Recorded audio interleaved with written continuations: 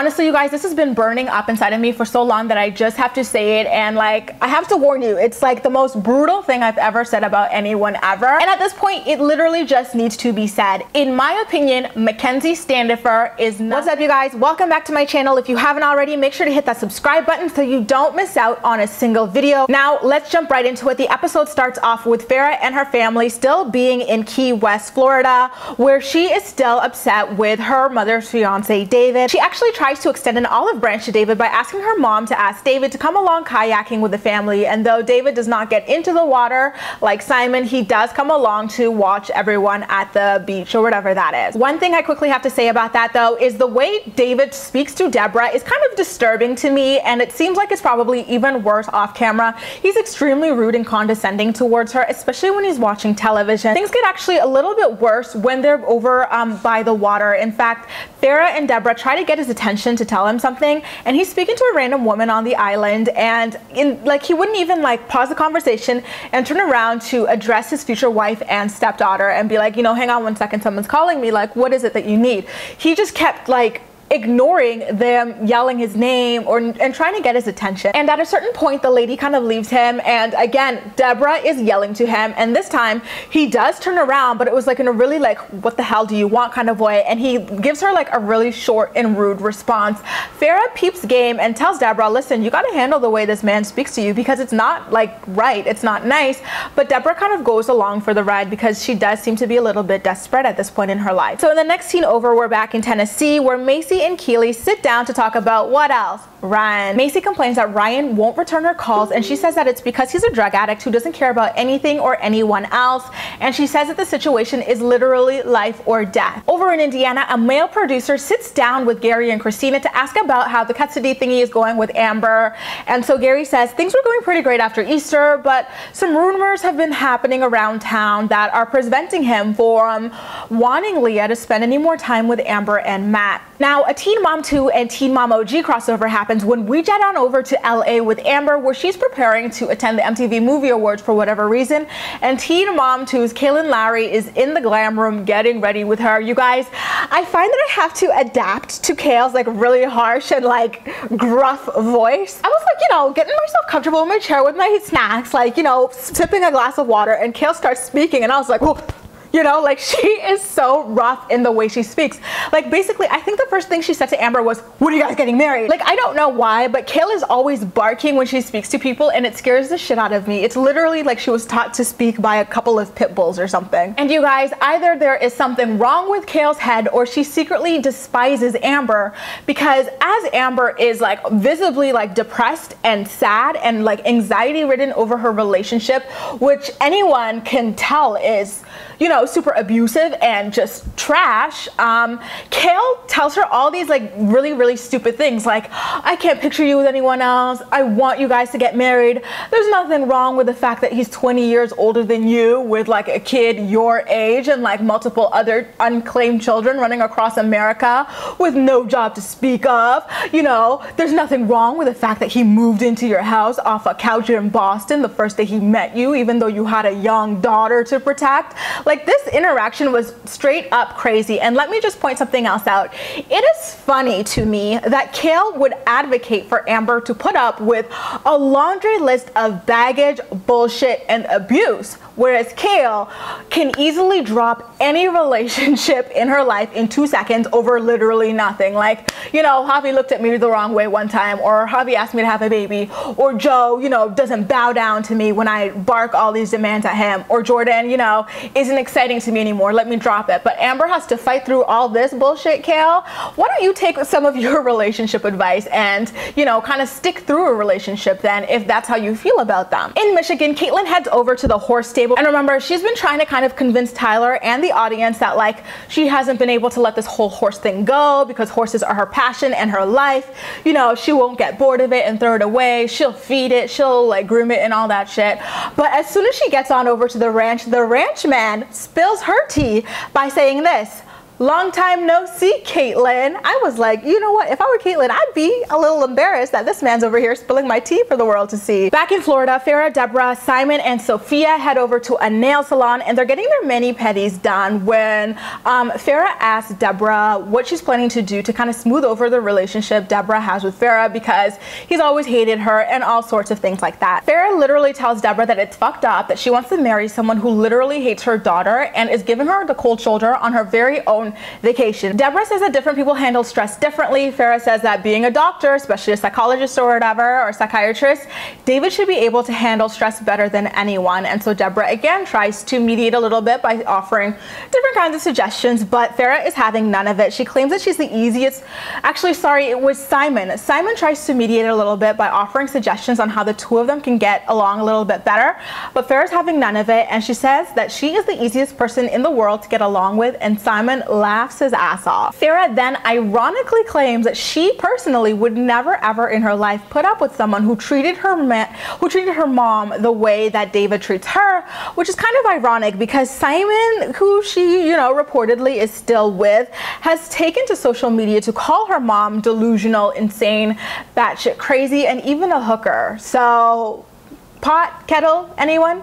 Anyway, in her usual childish tone, Debra says that all of the stress is just too much for her, to the point where she doesn't even want to exist anymore, while her granddaughter is sitting right next to her. What is Sophia, 7, 8 years old? That was way too much to throw at her. First of all, this whole entire conversation was too much to have in front of Sophia, but that alone was too much. And actually, it gets a little bit worse because Farrah kind of pokes her a little bit more about the hostility between herself and David. And so Debra's like, well, now it makes me want to die. And the camera pans over to Sophia, who's just sitting there like, you know, like blank and just obviously visibly upset. And Farrah notices this and asks Sophia if she wants to go outside, but Sophia's just so like kind of stunned at this moment, and she doesn't even like respond at all. Okay, you guys, the drama is really amping up right now as Macy is concerned about Ryan's, you know, sobriety. Little Miss Mackenzie is just lounging around out front of Ryan's house, you know, looking ditzy as hell, laughing and giggling about how she wants to marry Ryan that very day. She's calling in about like renting a dress and asking about a marriage license and all of that. And so when a producer asks her what's going on, she claims that they need to get married in order to help Ryan's bid for more custody of Bentley. Apparently it would look really good if a drug addict married some random chick like a couple months into meeting her, right? So that's why they want to get married that day. And though I do believe that in Ryan's cooped up like mind, he does think that's what's going to happen, in Mackenzie's sober mind, she's more like, I'm trying to get my teen mom coins. You know, I'm trying to solidify my place here. You know, I think they had two very different motives in this situation. After Mackenzie and the producer talk, Ryan gets up on the porch looking fucked up as hell. He's got one big eye, one small eye. They're going in different directions. When one goes north, the other goes south. When one goes east, the other goes west. They are avoiding each other like the Bloods and the Crips, y'all. And so he's sitting there talking to Mackenzie like, we gonna get married today? We gonna get married today, right? I'm so excited. Like, he looks like, you know, like what a vegetable or a barely functioning person is speaking. Like, to me, I'm thinking this person is out of his mind and everybody knows it and sees it, right? Like, you literally cannot do anything with a person in this state, much less have them marry you. So I don't understand how this was even like possible. And especially as a mother, like, why would Mackenzie want to bring her own son into this, knowing that, you know, the mother of Ryan's son is trying to like protect her son at all costs and get him out of the situation? Why are you trying to drag your own child into it? It literally makes zero sense. And like, Ryan literally looked like he could have dropped and blacked out at any damn second. And Mackenzie obviously noticed this because she was visibly agitated with him as well. And side note, it looks like Ryan may not even just be abusing opiates. If you look at his arm in this scene, it looks like he's got a puncture wound from a little something that I like to call heroin. After they finalize a conversation, like confirming that they're going to be getting married later that day, Ryan's like, oh my God, I need to get a haircut. And so he just jets on off and carries a backpack. And I'm sitting here like, What do you need that backpack for, boo? Like, listen, I got a lot more hair than you, and I do not need to bring a damn backpack when I go to get my hair done. Like, why did you need a backpack? If I had to guess, I thought like that was his little stash of drugs that he was carrying around, and you know, the barber was code for a little something else. The fact that not only production allowed him to drive in that visibly like strung out state is bad enough, but to make matters worse, like this woman who's about to become his wife, who's supposed to love and care for him and like have his back and look out for him, is allowing him to do that. And like we can't even pretend that Mackenzie did not know he was fucked up. Like, it is so beyond obvious. Even in the way she speaks to him, she's like speaking to him like, man, wake the F up, like don't do this to me on camera, and you know, in that sort of way. So like for her to even allow him to drive like that and not even offer to drive herself, like, I mean, what else is the girl doing all day, right? Like, why wouldn't she offer to drive?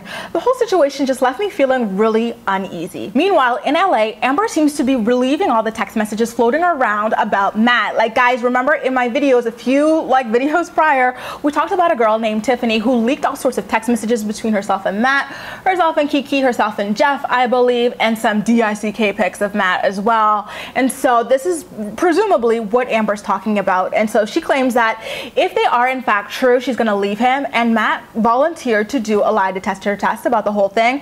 And then as she's kind of considering what would happen if they were true and they had to separate, she's like, well, shoot, we've got all these bills in like common names. He's got his name on the house along with me, he's got his name on the bank account along with me, and all this stuff. And so Kiki is obviously looking at her like, you dumb bitch, but she's kind of like trying to be optimistic for Amber. She's like, you know, I mean, at least it's better than not, you know, at least it's better than it being solely in his name, on the bright side. And then Amber does this signature thing where she tries to cry, especially over her daughter. She's like, this would be so sad for Leah, they're so close, oh my god. And like, as usual, no tears are coming out. So she's kind of left to look like at the end of a really dramatic scene of a telenovela, right? She's like, this would be so sad for Leah, they were so close. And then she hugs Kiki like this, with her face just looking really weird, and she freezes like that for the, you know, transition of the scenes. But the producer in this scene kept this going a little bit too long, and I felt kind of uncomfortable about it. You guys, can we talk about how strange this next scene between Catelynn and Tyler was? The two of them mentioned buying 4 ducks who have like pretty quickly escaped from them, and then they're like, yeah, like these ducks escaped. You know, it's not new or anything. Sometimes they hide under the house, sometimes they're in that other like barn thing, and so now we don't really know where they are. And in the middle of talking about this, Tyler's like in the background on the computer looking at clothes for that like Tiara Rain or whatever thing. And so he's like, oh yeah, these ducks are lost. By the way, Kate, look at this little outfit. Wouldn't it be cute for our clothing line?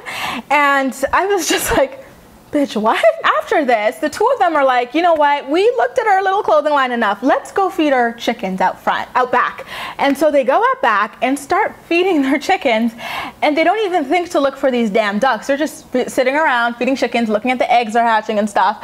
And then they go, fuck these ducks, man. Why don't we buy a horse? And then lucky for them, but unlucky for the ducks were found trying to escape through the back of like a fence of theirs. And so Catelynn and Tyler kind of corner them and bring them back into the home. And so they notice that of the 4 ducks that they have, only 3 of them made it. And so Tyler casually throws something a little disturbing out. He's like, oh wow, you know what, we're missing a duck, but in fact I'm kind of surprised that we've got these other 3. We should be happy considering we've got these predatory like chicken hawks or whatever running around that I thought had killed them all by now. Like, you know that there are predators like swarming your compound that could kill your ducks, but you don't bother to safely secure them?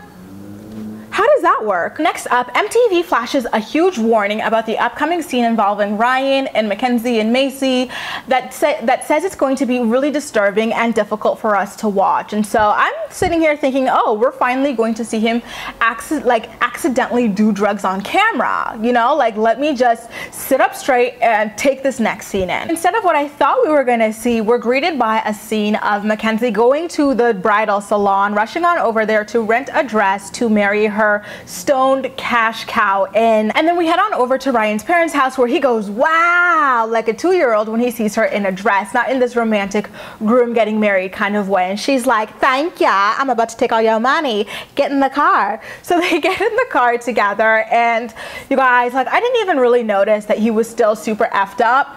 until this scene happens. Ryan asks Mackenzie if he can drop by TJ Maxx so that he can pick up like a bow tie for this little shotgun sidewalk wedding, and Mackenzie snaps at him. She's like, duh, it's 6:09 and we were supposed to get married at 6 o'clock. No. And so he's like, I was just joking, as he's like getting really drowsy, his eyes are closing, and he's like driving. At this point, he still has his sunglasses on, so you'd have to be really squinting and paying attention to like how limp his arm is getting to notice how bad the whole situation is. Like the guy is literally shaking his head, like trying to snap out of it and wake up to pay attention to the road, and unfortunately he couldn't, and he literally falls asleep behind the wheel. His head drops all the way back, and he still has his like arm on the seat, and like his eyes are just like so groggy. And literally Mackenzie sees this, and all she could focus on is marrying this guy at this point, instead of being like, oh my god, pull over, stop, like you're too high for this, or you're too anything. Like, for the safety of not only Ryan but her own self and the people on the road, literally Mackenzie seemed to have no respect for anybody in the world at this moment, not even herself at the very least. Like, this girl was so desperate to marry Ryan that she grabbed the steering wheel from him and started trying to steer for herself because he was so high, as she tries to wake him up. Am I really, is this real life? Is someone really this desperate? Like, the whole thing was so terrifying to witness. Your soon-to-be husband is passed out behind the wheel, and you know it's because of a drug addiction, and you know it's dangerous to drive under the influence, but instead of just like pausing or freaking out or even trying to call the damn thing off, especially with young kids at stake, you are so desperate for TV fame and money that you take the wheel from him and try to lean on over. I had to pause the scene, and you know what I did, you guys? I sent a clip that a non-mafioso posted on Twitter to like my booski. I was like, listen dude, can you see what's going on here? Tell me I'm not overreacting. Like, is this girl psychotic, or is she psychotic? On a scale of 1 to 10, I was a 10,000 in terms of how like shocked, disgusted, and enraged I was watching the scene. All I could think was, is this really the person that you are jumping into a marriage with? Like, you want to marry someone as they're this strung out on your wedding day. You want to be this stressed out. You know, you're driving to a venue not even knowing whether you're going to make it there alive. How desperate are you as such a young woman? How desperate are you that this is what you want to do with your life? And how do you care about someone that you want to marry so little that you know, can't even think about their safety at all? All you're thinking is of like punching him awake, you know, bitching at him, snapping at him. Tell me I'm not crazy when I say this, because you know what, you guys, I have to say something that I've never said about anybody ever, because I've never been this stunned. Like, you know, the whole Amber beating Gary thing was awful. The whole Janelle and Kiefer having their little heroin doze off was awful and disturbing, but this scene is probably it beats them in terms of disturbing disgustingness level, because not only are we seeing an addict pass out, we're also seeing someone take full-blown advantage of them. Honestly, you guys, this has been burning up inside of me for so long that I just have to say it, and like, I have to warn you, it's like the most brutal thing I've ever said about anyone ever, and at this point it literally just needs to be said. In my opinion, Mackenzie Standifer is nothing but a straight up predator. To me, she is on the level of Jodi Arias, or however you pronounce it. Like, what she exhibited here was straight up, in my opinion, again, sociopathy, psychopathy, like so selfish, so disgusting, and so despicable. And you know why I'm saying this? Because you guys, you cannot even have sex with someone in this state, right? Because they are so out of it, and to do that would be raping them and taking advantage of them, and it would make you a really disgusting, like, unconscionable person. Like, you know what I mean? So for her to go and marry someone in this state, risk his life, her life, the whole road's life, makes her a straight up disgusting predator to me. And if this is how far she would go to land this guy, there is no telling what the limit is for this disgusting, like, horrible, despicable, like, shell of a person, especially in light of the fact that she's got her own child to worry about. Like, honestly, I hope her ex-husband watched this scene and gets her child the hell away from her, because she, in my opinion, is a straight up predator. She is twisted, she is evil, she is conniving, she is just disturbing. How Macy and Ryan's parents like her and trust her is beyond me, because like I said earlier, you cannot have sex with someone in this state of mind because they are not there, okay? Ryan was like on the level of a retarded person or a vegetable. So for her to try and marry him in this state, and not try and marry him, but to marry him in this state and force him to continue driving her to the sidewalk altar is just reprehensible. I've never been so disgusted by a person on this show in my life. Like, she's disgusting. She literally acted like nothing but a savage, stone cold gold digger with a life insurance policy on Ryan, who does not care whether he's dead or alive. You know, she acted like someone who wanted to marry a reality television star with lots of money at all costs. And you guys, I keep saying this 1,000 times because it is so shocking. Instead of asking him to pull over so she could drive them safely to their little sidewalk wedding where she could still marry him under the influence, she, you know, kept punching him to wake up. And at a certain point, she was so fed up with him making her look bad on camera that she tries to unplug all of the cameras. But thankfully for us, her stupid ass forgot she was still mic'd up when she asked him whether or not he was on Xanax. And I was like, listen girl, you know damn well this guy is on a lot more than fucking Xanax, okay? And while I'm happy that MTV issued a disclaimer both before and after this driving scene, I do have to say that yet again they're exhibiting double standards between the men and the women of this show, because we also have seen Leah nod off behind the wheel while she was actually driving children, both of her twins, and there were no warning scenes, you know, anything like that. So I do have to point out the double standard in that respect. And also adding on top of that, on top of this driving under the influence thing being condoned by Mackenzie and producers, I have to note that neither of them were even wearing seatbelts throughout the entire scene. Like, what gives with these people? Like, they literally have no brain cells. Anyway, you guys, like I said, this episode was so big, so heavy that I have to break up my review in 2 parts just to really tear into the disgusting scene that was Mackenzie forcing Ryan to drive to their wedding high as a kite, strung out of his mind. Let me just end this part 1 here while I get ready to upload a part 2 for you guys. Let me know all your thoughts and opinions on what you saw in this episode of Teen Mom OG's season finale. Were you as disturbed as I was? Do you think I'm going too far by calling Mackenzie an attention whoring gold digger who potentially has a life insurance policy out on Ryan? Because you know, that's how I feel at this moment. But if you think I'm going too far, let me know in the comment section down below. As always, you guys, I'm more excited to hear what you have to say about all of this. Leave all of your thoughts and opinions in the comment section down below. And as usual, we'll chat. In the upcoming part 2, we're going to talk about them actually making it down the sidewalk aisle and discuss whether or not Ryan can even legally enter into a marriage contract in this state of mind. Wouldn't this kind of be considered invalid? As usual, make sure you like this video, subscribe for more. Feel free to share it with your friends as well, and follow me across social media where I absolutely love chatting with you. That's all for now. Thank you so much for watching, and I'll see you next time.